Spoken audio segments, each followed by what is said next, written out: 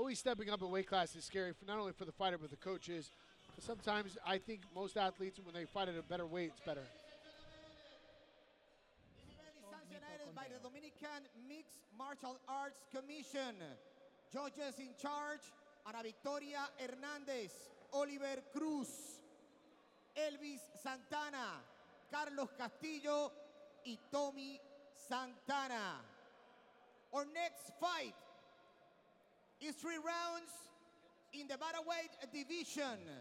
Introducing first, in the blue corner, weighing 135 pounds, with a professional record of 1 victory and 1 loss, from the Dominican Republic, Elias, La Pantera, Faustin.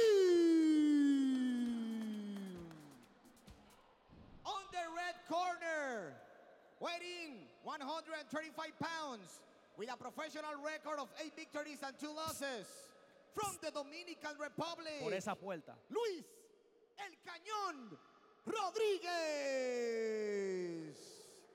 This fight is sponsored by Plaza Lama. Referee in charge, Tommy El Internacional Santana. Bueno, señoras y señores, and the first fight of the night's about to begin. Typical wrestler striker fight. One guy bumping up, one man being the taller, longer opponent, but we'll see how the smaller man can come on in and implement his game. Rodriguez is definitely the wrestler you see with the cauliflower here.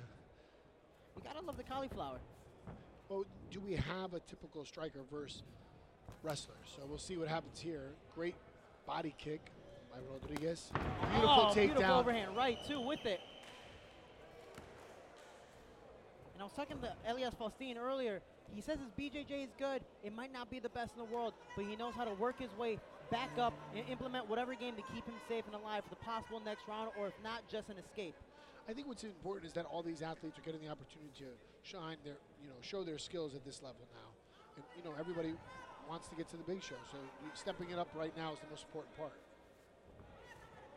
And we see Luis on top, implementing some nice ground and pound, keeping his head at the chin, and pushing his opponent's head against the fence so he's not able to come up for arm bars. It's harder for him to escape, and overall, he's able to hold control in the dominant positions. I just can't believe that he came up a weight class. I just don't know where he was cutting weight to. I was going to say, he looks pretty fit for this weight class yes, right now. And with that being said, he could be healthier and stronger because of it.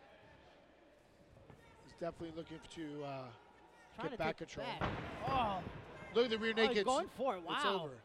It's a little more of a cranking situation, but that still can't finish this fight. What he needs to do is bring his elbow down to his chest, bringing his right elbow kind of squeezing it back here, because right now the chin doesn't seem to be under the chin. With Elias, overall, the smart thing for him is to put his, it looks like he's getting tight there. Yeah, you see the strike stop. Oh, beautiful job. Wow, and bumping up a weight class, finishing it with that rear naked choke. Great fight. Beautiful job. This might be his weight class. Great way to finish the fight. It's a great way to finish the fight, and it's a great way to make the statement, especially open up on UFC Fight Pass. Thought he was going to originally get the chin locked in and then get the sub from there. Was able to wiggle it through and finish the sub. It was an amazing job staying patient, holding position, and making his opponent panic. Overall, Elias was kind of safe, but he had his chin in the elbow gap, and he was safe, but he kept on lifting his neck, eventually because the squeeze kept on getting tighter, and we see this beautiful takedown. Beautiful takedown, and overall pushing against the fence, taking the back. Please explain this to me. I mean, reaching back for the leg, we both know that's not correct. And defending the choke is the most important thing. No hand control whatsoever. And, he's definitely going to have to go back and look at this tape and definitely do some homework. It's definitely a learning experience, but let's bring it inside the cage for the official result. And the winner, and 1 minute and 39 seconds, by submission, Luis El Cañón Rodriguez.